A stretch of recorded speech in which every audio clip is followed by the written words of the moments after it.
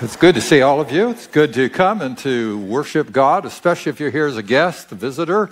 We are really delighted to have you because we're here to worship a God who is like no other.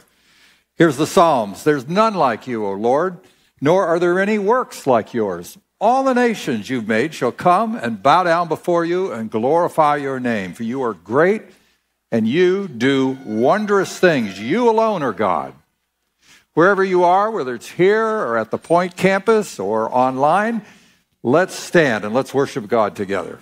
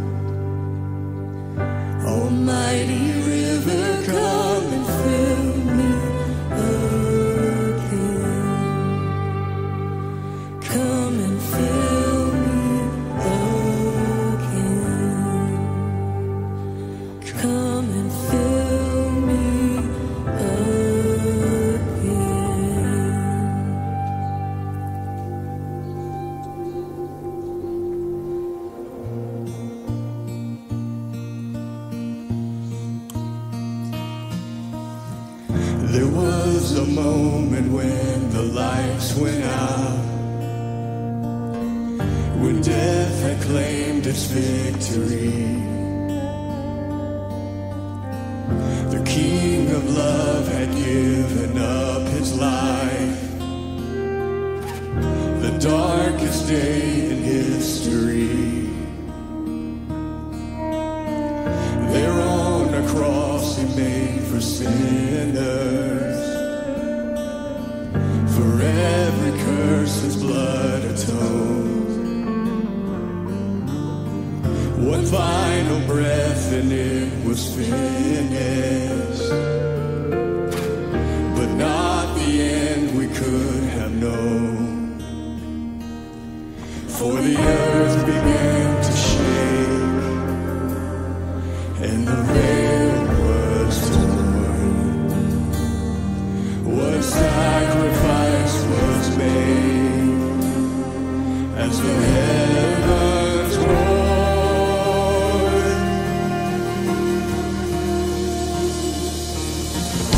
And all hail King Jesus, and all hail the Lord of heaven and earth.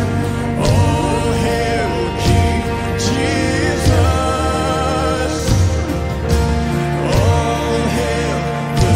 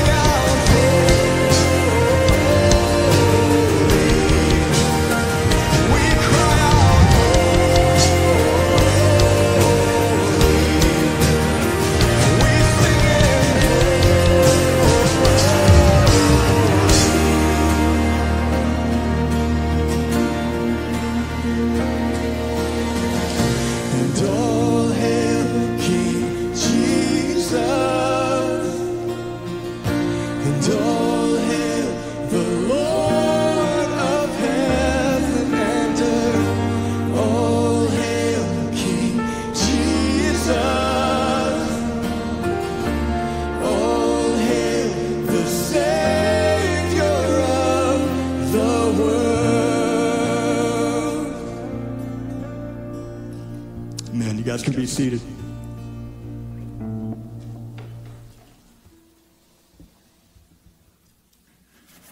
You know, I just had this vision as we were singing that of God. I mean, he's coming back. He's going to return. Can you imagine the Lord descending and us greeting him and just saying, all hail King Jesus? And just, I feel like we're not even going to be able to speak. We're going to be so captured, I guess, by him and his presence again. So I love that song. You know, Psalm 36 says, your love, O Lord, reaches to the heavens, and your faithfulness stretches to the skies.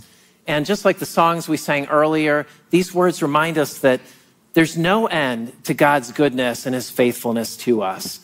And so as we give, we trust him. You know, this is part of our worship as we bring our tithes and offerings to him. And so we trust this faithful and good God who loves us and cares for us. So please join me now. Oh, by the way, as always, you can give online if you prefer. We have a Dropbox at back as well if you'd like to do a handwritten check. So let's go to the Lord now in prayer as we thank him and dedicate our offerings. Almighty God, you have given us everything. Not only did you create us, but you provide for our every need. Thank you, God, for the gift of life and for your loving care. Thank you for your guiding hand on us and your love within us. In all these things, Lord, make us wise to make good use of your benefits, that we may render an acceptable thanksgiving to you all the days of our lives, through Jesus Christ, our Lord. Amen. Well, my name is Dave, and I serve on the First Impressions team here at Hunt Valley, and it's very good to be with you this morning. I'm glad you're here. It's a gorgeous day out there. You know, now that the eclipse is behind us, you're probably asking yourself, how is our church reaching and impacting the community? So I'm glad you asked. If you scan the QR code on the seat in front of you with your phone, that'll take you to the Hunt Valley Church website, which has been described as, and I quote, more informative than Wikipedia and more addictive than Netflix. So just in case you left your phone in your pocket, there's two particular things I want to highlight for us this morning. First is our clothing collection. As followers of the Lord, you know, we're called to serve and care for those around us. And one practical way that we do this is we gather gently used clothing and provide that for those in need. And we partner with an organization called The Well. And The Well supports the Curtis Bay community in Baltimore. So if you do have some items that you don't wear anymore, please consider pulling them together. Next Sunday is the last day for the spring collection. So if you could bring them next week, that would be fantastic. Thank you very much. And then next is an event focused on reaching the unreached. So there's about 8 billion people walking planet Earth right now as we speak. You know, most of them will be on the highway tomorrow morning trying to prevent you from getting to your job on time. But of the 8 billion, about 3.4 billion live in what's known as unreached people groups. So these are people that have little or no access to the message of Jesus and the gospel.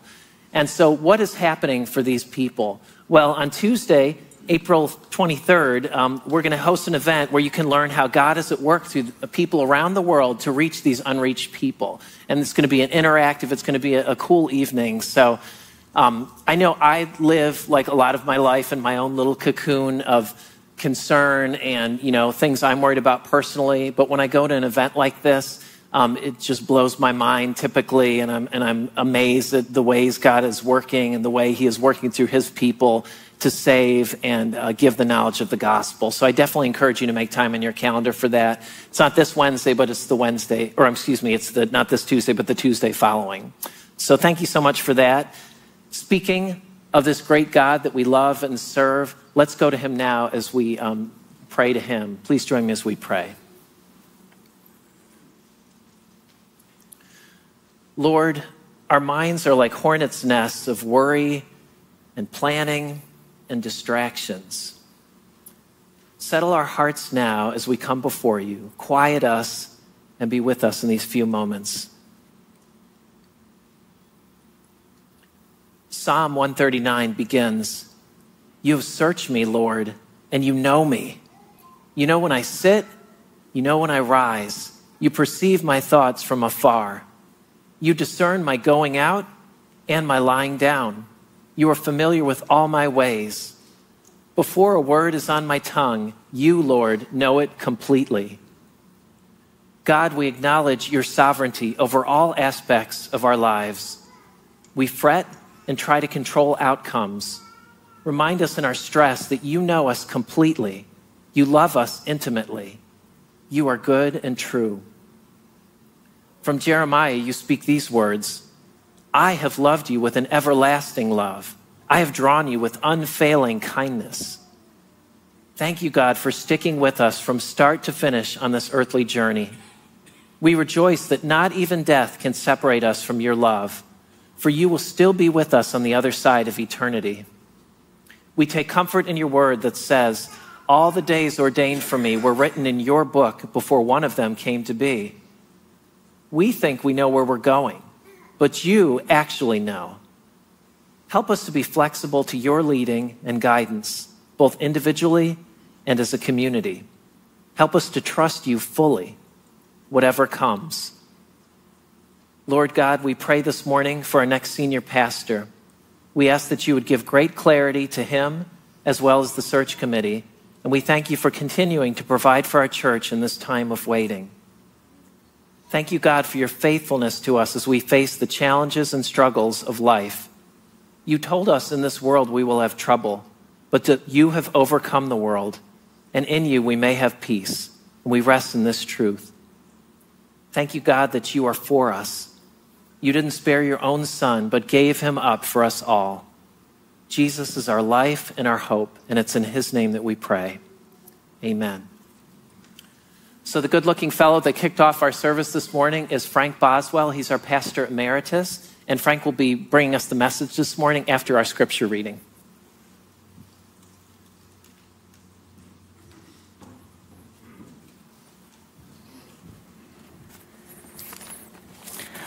Our scripture reading is from the books of Genesis, Ephesians, and Revelation. We will begin in Genesis chapter 1, verse 26. Then God said, let us make mankind in our image, in our likeness, so that they may rule over the fish in the sea and the birds in the sky, over the livestock and all the wild animals, and over all the creatures that move along the ground. So God created mankind in his own image. In the image of God, he created them. Male and female, he created them. God blessed them and said to them, be fruitful and increase in number, fill the earth and subdue it.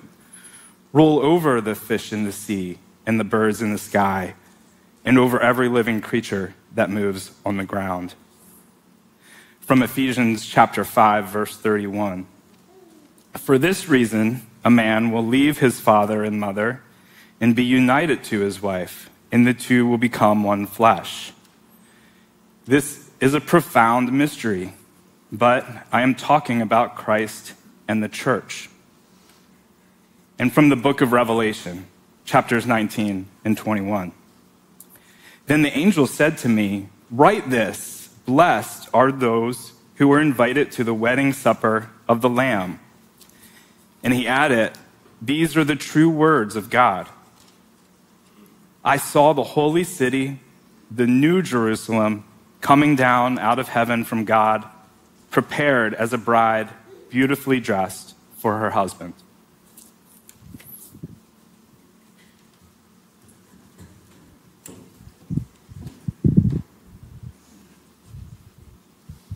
Well, did you have a nice eclipse?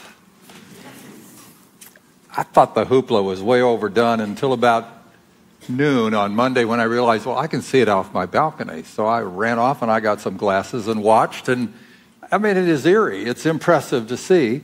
What was it, 8% covered in Baltimore, the sun? But it wasn't 87% darker, which is odd to me.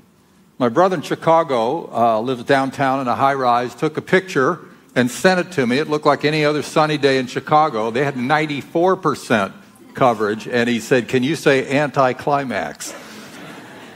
But my son lived in Ohio, right in the totality zone, and he went out with his family to a site, and they took some moon pies and sun chips and Eclipse gum. And my son, who's not given to poetry, but he said, Dad, it was cool, but when it went totally dark, it was an entirely different kind of thing. It was amazing. I don't have the words to describe it. And then I heard a commentator say the same thing. She flew all the way from the East Coast to Texas to see this thing. And she said, you want to know the difference between 90% eclipse and 100% eclipse? It's the same as the difference between 0% eclipse and 100% eclipse. I've never seen that, and I guess I never will. That was my last eclipse, ladies and gentlemen. But it stirs up something in people that's quite extraordinary. But there's more to the story. I did not realize until this eclipse that the sun is 400 times bigger than the moon. But it's 400 times the exact amount further away, so that the moon perfectly covers up the sun in an eclipse. And this is a coincidence. I'm quoting an atheist astronomer, Neil deGrasse. He says, it's a coincidence not shared by any other planet-moon combination in the system, the solar system. We have the best eclipses in the solar system. Wait, there's more. The moon used to be larger in the past, and if it was still large, it would block the chromosphere and part of the corona. We wouldn't be able to see what we see now. And if you fast forward a few million years, the moon will be too distant to totally block it out. We have to be at just the right time and place to be able to see an eclipse. And it all has to be when the sun is at a certain luminosity for this to work. Oh, wait, there's more.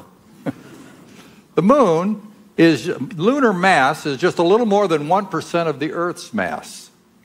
And that's not matched by any other moon in the solar system. The largest moon is Titan, but it's only a very small part of the mass of Jupiter. Our moon is 52 times bigger than Titan relative to the mass of the Earth. And this is important because it maintains the Earth's slight rotation axis just right, keeps us on a pretty steady tilt so that we are able to have stability for advanced life.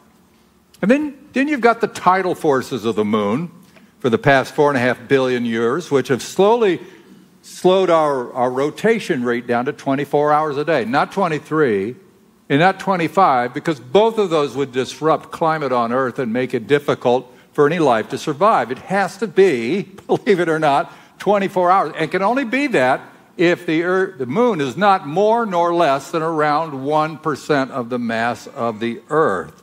And all of this had to happen just at the time where the sun's luminosity hit a certain peak stability. And the moon also rescued Earth from losing all of its atmosphere and surface water. That has something to do with the molten cores and the magnetosphere that is set up. And I'm just throwing out cool words to impress you now. This is what Genesis 1 is about. We really waste a lot of time and energy approaching it as though it were some sort of scientific textbook. Why would God write a scientific textbook for people thousands of years ago? But it doesn't mean it's unscientific. You want to hear unscientific? Try this out. The material universe is rooted in great waste of water, sweet water and salt water, which personified as two gods, male and female. Creation begins as intercourse between the male and the female. Then war arises between the parents and the children. The kids are like secondary gods. One of them kills the father, but the female is the greater threat. But the hero god Marduk is elected leader. He overthrows her. He ultimately shapes earth and sky from her dead body. That's how the world came about. Now look, all of those ancient cosmologies were like that.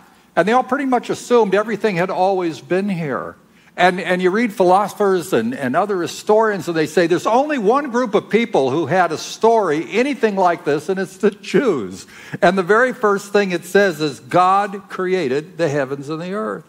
There's order. There is structure. You don't have intrigue. You don't have jealousies. You don't have rivals. There's no wars going on. He's supreme and unchallenged. The book of Genesis is deconstructing all those pagan myths. J. Sedlow Baxter says, in the beginning, God. That denies atheism, which says there is no God. It also denies polytheism, which says there are a whole bunch of gods. In the beginning, God. In the beginning, God created. That denies fatalism, the idea that everything just happens by random chance. And it also denies evolution with its doctrine of infinite becoming. God created the heavens and the earth. That denies pantheism, which makes God and the universe identical. All of the Eastern religions think that way. And it denies materialism, your average college professor in these areas, which says that matter is eternal. And it certainly says it wasn't us. In the beginning, not you or me, not sin either. We're looking at the world before everything got messed up. And we can scarcely imagine what that world is like. We are characters in his story. The name for God, Elohim, appears 35 times in 34 verses because it's behind him. Behind everything we see on a gorgeous day like today is not randomness and meaninglessness and pointlessness and chance, but purpose and intent and wonderful creativity. That's why we're dealing with foundations. This is foundational, just the same way as certain mathematical axioms are essential for building more advanced mathematics. Now, back then, they used to believe the universe was the remains of once living gods. Today, we think it just sprang somehow out of inert matter, although nobody has ever been able to show how that happened. And then we look at the size of the universe. A lot of people will look at that and say, how can there be a God? And we just have this one little blue marble on the edge of an average galaxy, and, there's kajillions. What's the word? There's billions of trillions of galaxies in the universe. Well, it turns out that the universe has to be as massive as it is in order for human life to be possible. And it goes back to the hot Big Bang. It's not just the Big Bang anymore. It is the hot Big Bang, just so you know. And it had to proceed at a certain rate. If it was too fast, then certain elements wouldn't be created. If it was too slow, certain elements wouldn't be created. And the speed of that expansion creates this massiveness. And it boils down to this, in the words of Hugh Ross, I like this: the creator of the universe considered humans to be of such value that he willingly and meticulously crafted a universe of 50 billion trillion stars and 100 times more mass besides, just to produce an appropriate planet to be their home. Come on, that's cool. And that's exactly what Genesis 1 is saying. In the other ancient stories, the humans were there just to serve the gods and bring them offerings and everything. But this is different because God does all this to make a nice place for us. Nancy Pearcey, I love this illustration. She says, suppose you had a machine which could create a universe. I know it's silly, but this machine would have thousands of dials. And on each of the dials, it would have certain settings on it that could be adjusted one way or the other for the gravitational constant and the nuclear force and the weak nuclear force and the electromagnetic force and all that other stuff that I avoided taking classes on. And every one of those dials has to be set just right. If any one of them is even a degree or two off, it all falls apart. And yet, for some strange reason, it is all exactly right. Even the non-believing, atheistic, even hostile people like Richard Dawkins are saying, boy, the universe looks like it was made just for us, but don't believe your eyes. In denial. Well, and then there's animals. A lot of ancient stories don't even talk about the animals. They don't care about it. God likes the animals. He made a whole bunch of weird ones. One of the most disturbing things to me about God is some of the animals that he has created.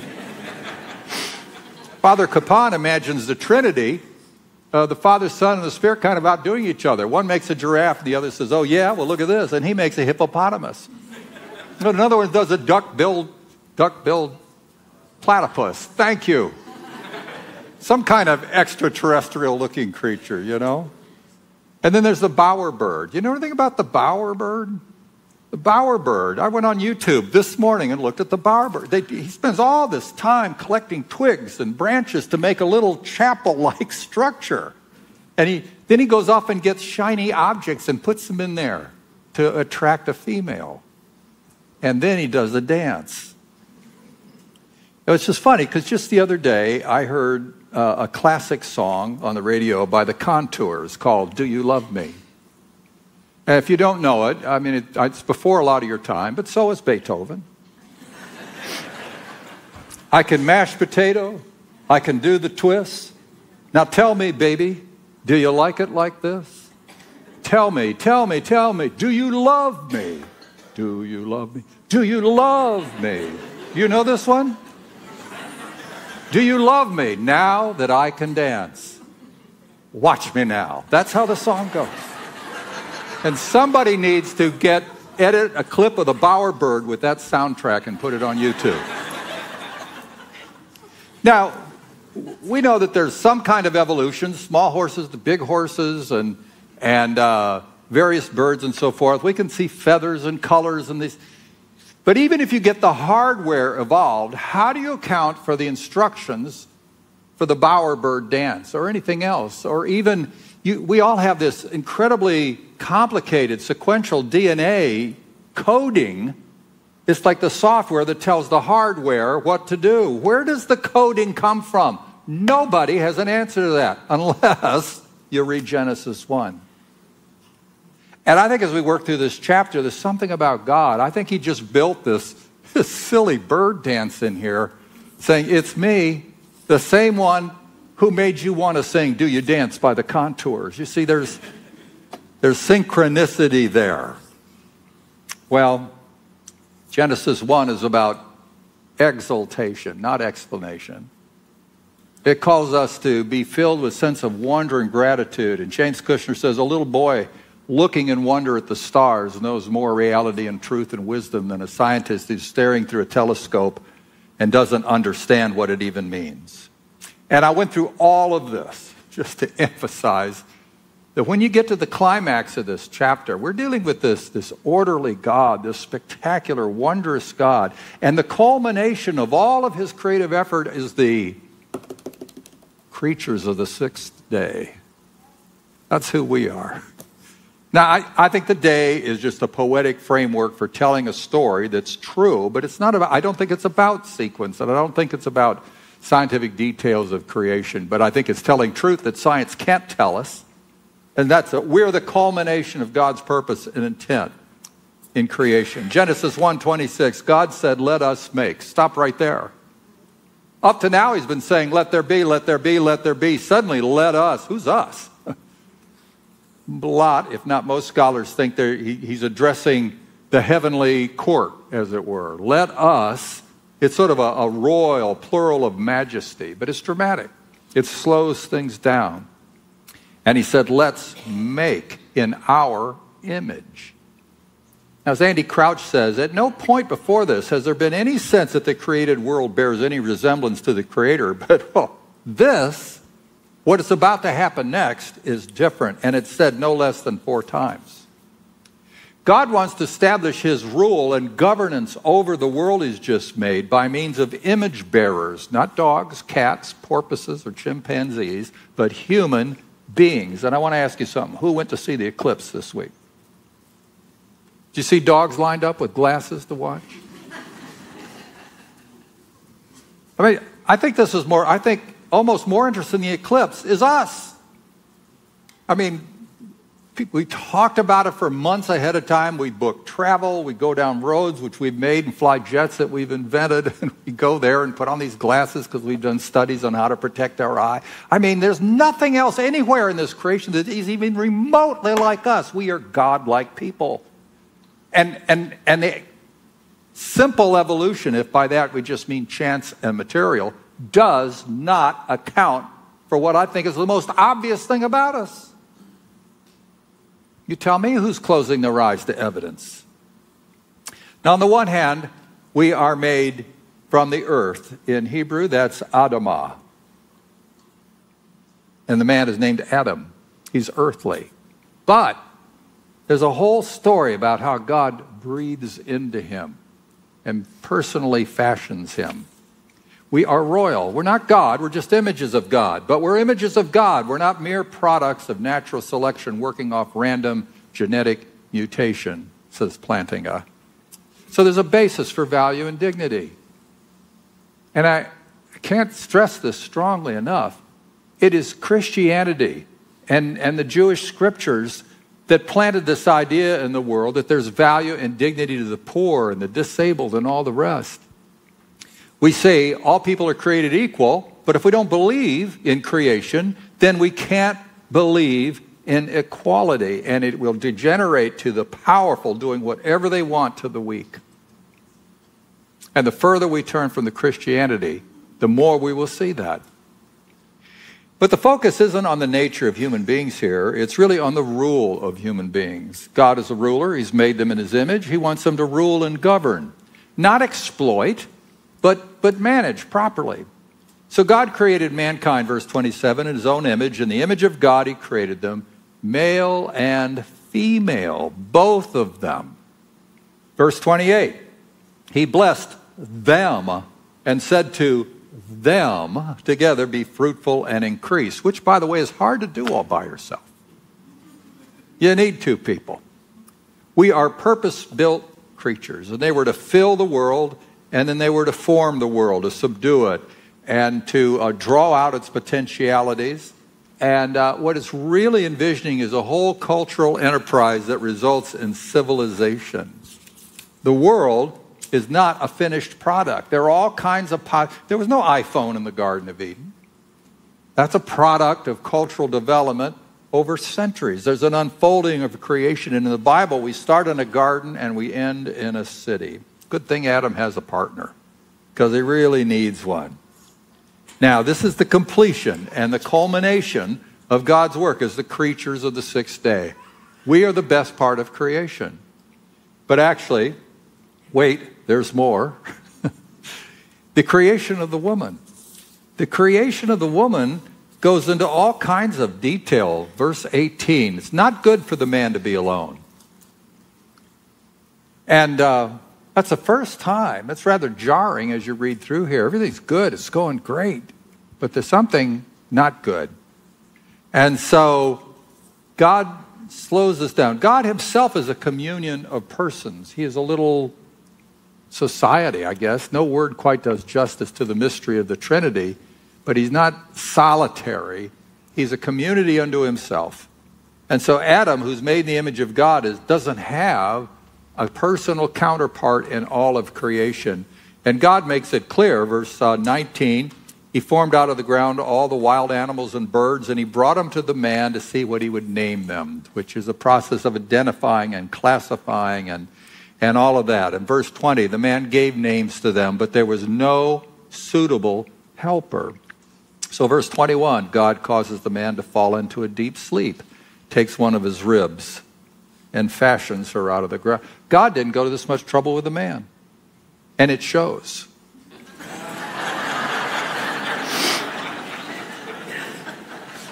The Lord made a woman from the rib, not from the head, not from the foot, not even from the dirt, from the rib.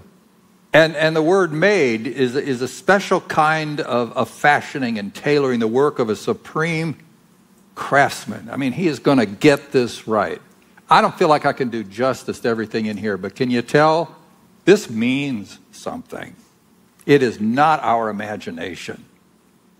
It's significant what he does here. But my favorite part, notice it says, verse 22 says, he brought her to the man. Now, when you go to a lot of trouble to create a gift for somebody, do you not want to see how they're going to respond? What is God thinking? I mean, the God who invented the bowerbird and all this stuff. What is God thinking? He's got to be excited. And then verse 23, it sounds like caveman talk. But in fact, this is the first poetry in the Bible. But there's a lot of poetry in the Bible. And sometimes only poetry will do justice to things we want to communicate. And it's the only word we have from Adam before the fall into sin. Right here in verse 23.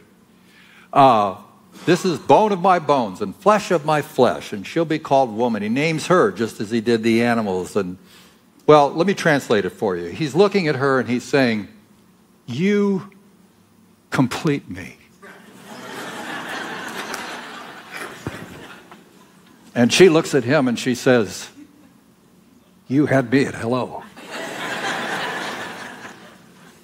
And we watch all these movies and we write innumerable songs and novels and dramas and poetry, and we just can't get over this dynamic between men and women. The whole experience of falling in love. Has that happened to you yet? And if it hasn't, don't you wish it would, because you've heard about it and there's some kind of unnamed longing in you which is just not explicable on other terms than the Christian biblical terms. Falling in love is not believing your eyes. I've been there.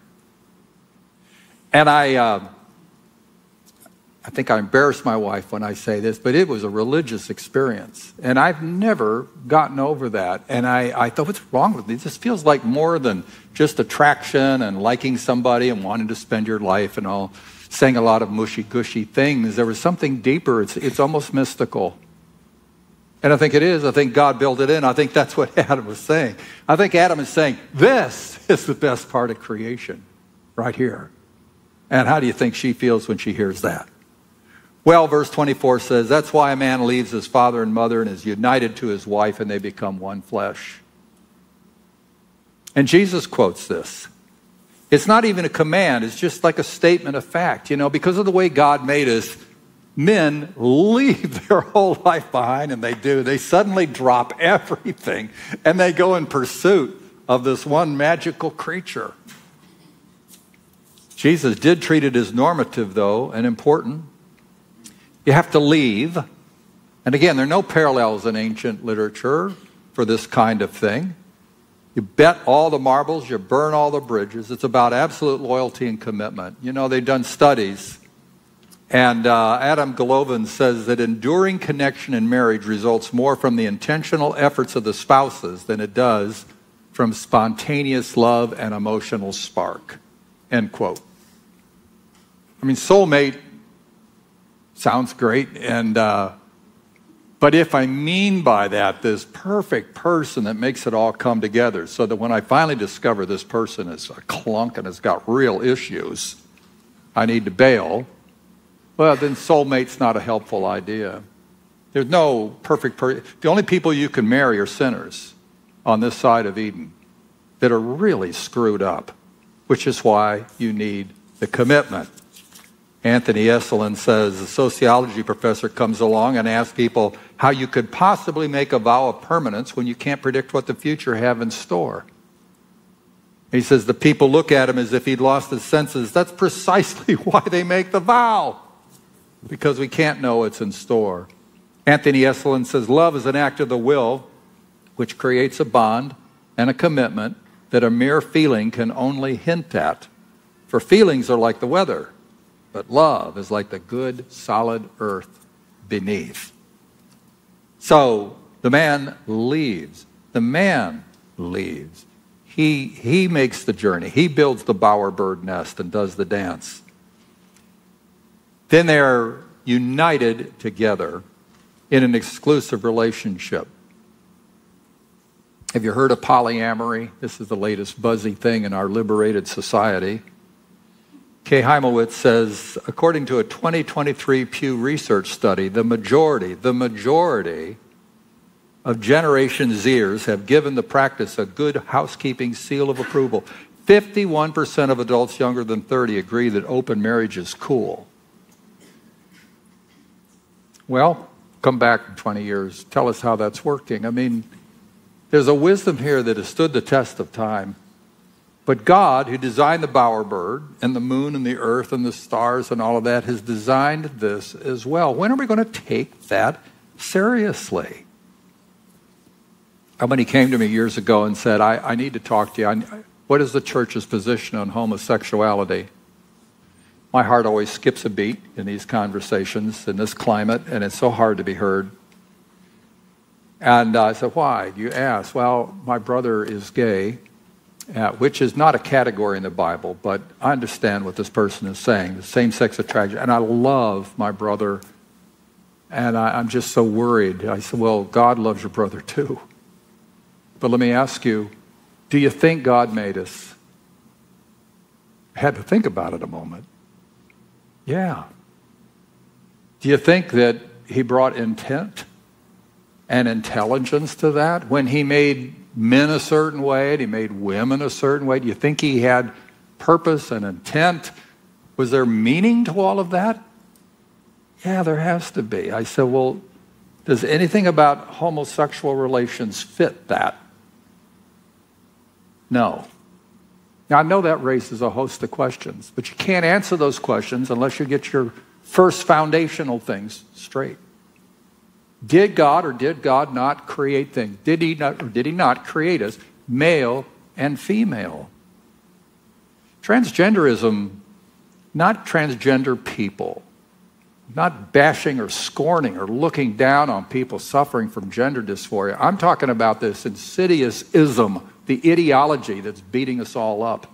It's just Gnosticism in new form. That's an ancient heresy. And it's a heresy which minimized the material world and said the secret and key to life is inside of us in some secret wisdom.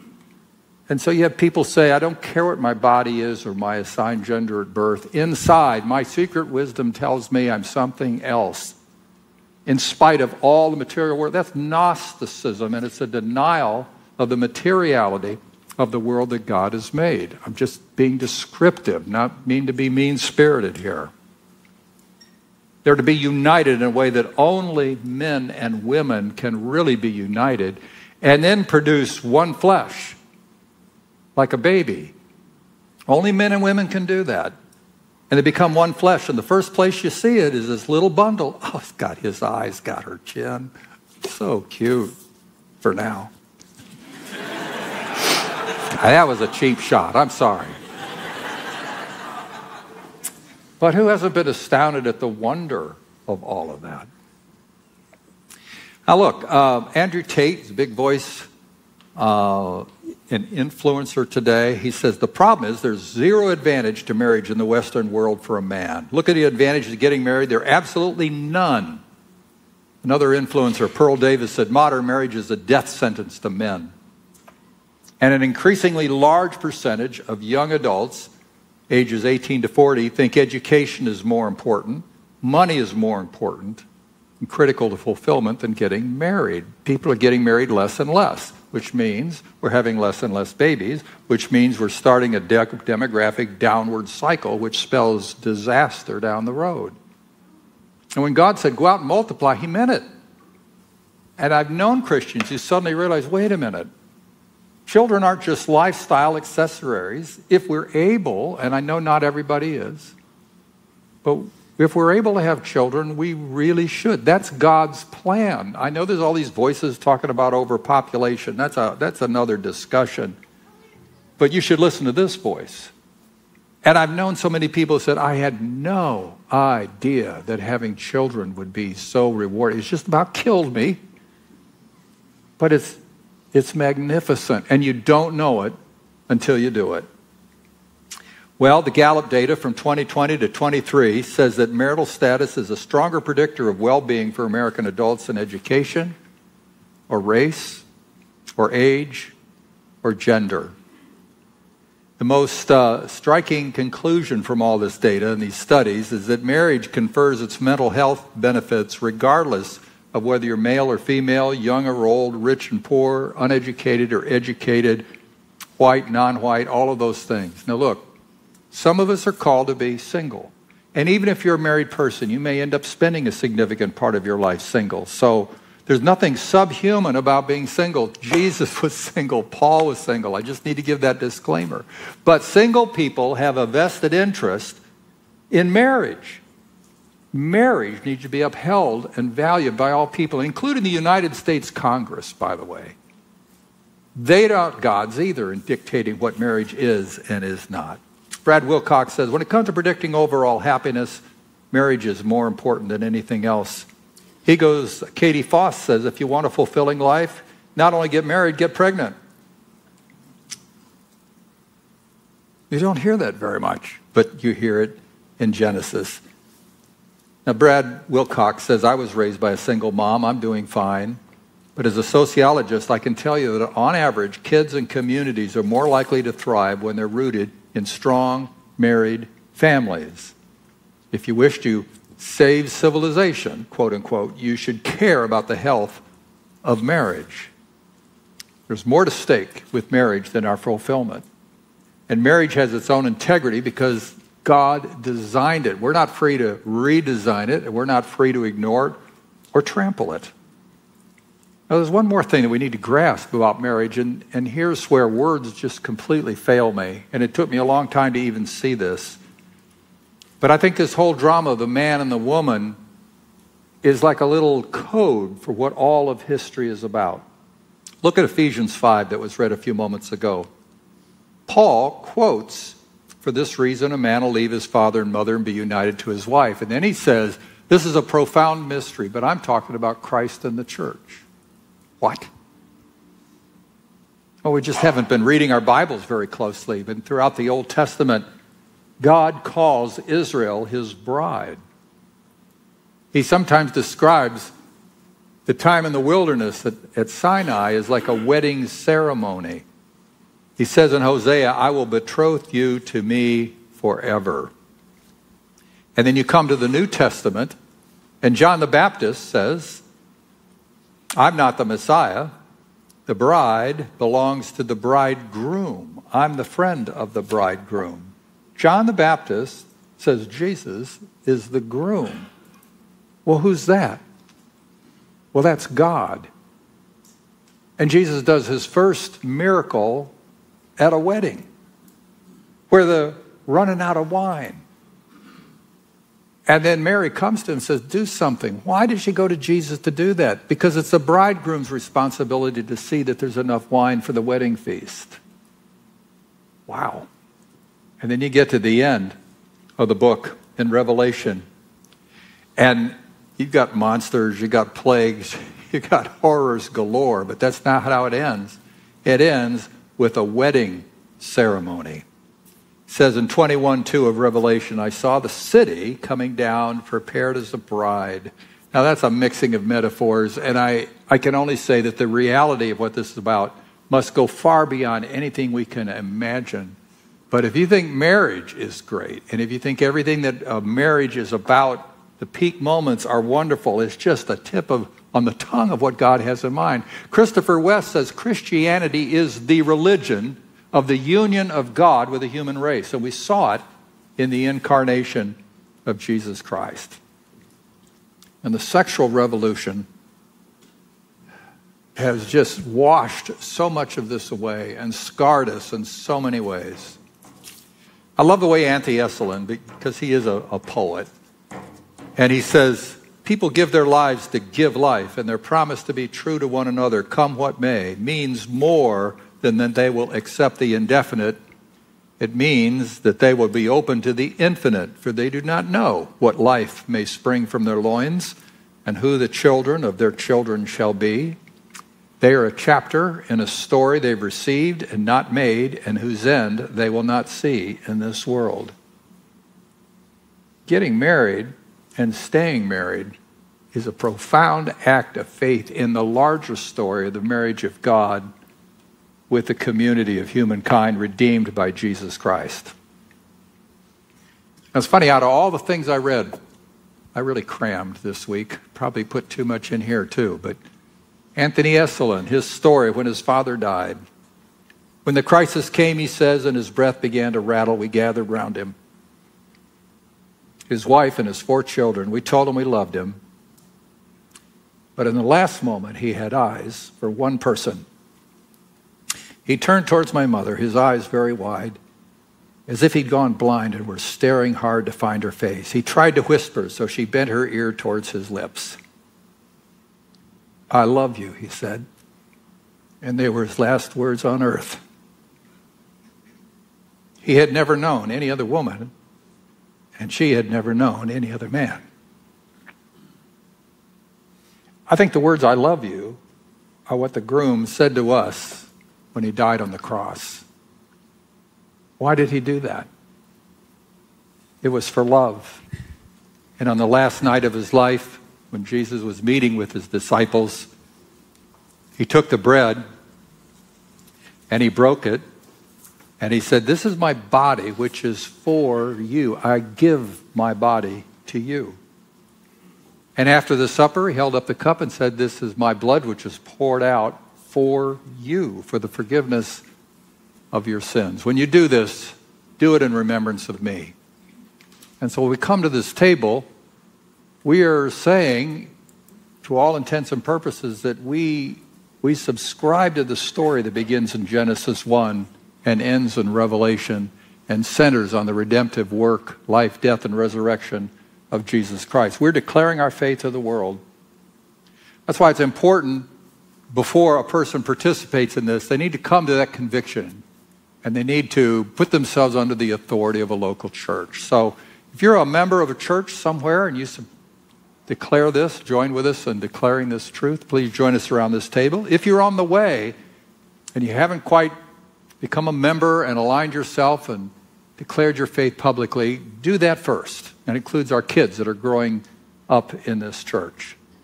But we do this morning in honor of him. Let's pray.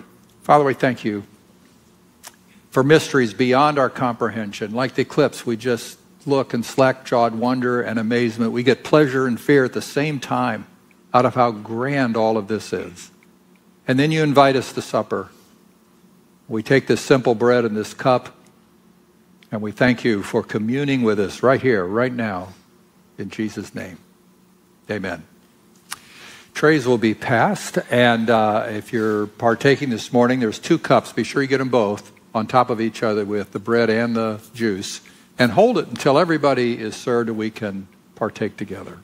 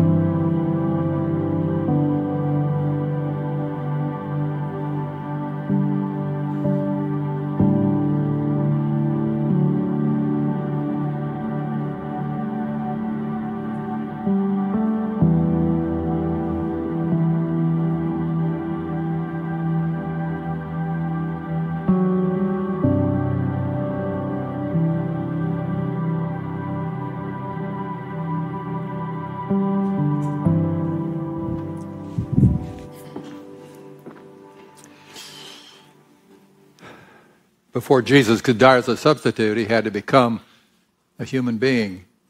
So Christmas is the story of how the creator of Genesis 1 actually becomes one of the creatures he has fashioned, born in the womb of woman, born just like all of us. And then he offers himself up as a sacrifice on the cross. "This is my body," he said, "which is for you. Eat and remember him."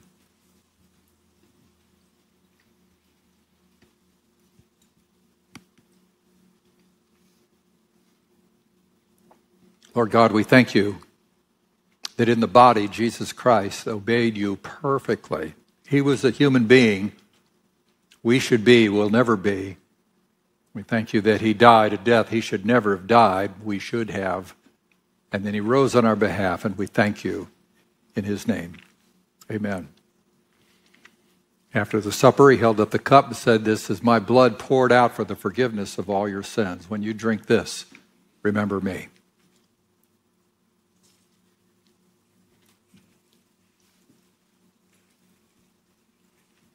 Thank you, Lord, for the refreshment of this meal, the simple communion of it with each other and with you, and for the promise of the future. Thank you for Jesus' words that he would come again. And now as we're in this betrothal period and we wait for the bridegroom, Lord, may we be faithful to him. We look so forward to that day, and we thank you for this day in Jesus' name. Amen. Let me ask you to stand. David will be out by this Connect flag outside the door here. If you want to talk, ask questions, interact, if you're new to the church or whatever, be glad to do that. I hope you will just greet the people around you before you go. And now, in the words of the Apostle Paul, the depths and the riches of the wisdom and the knowledge of God. How unsearchable are his judgments and his paths beyond finding out. For from him and through him and for him are all things. To him be the glory forever. Amen.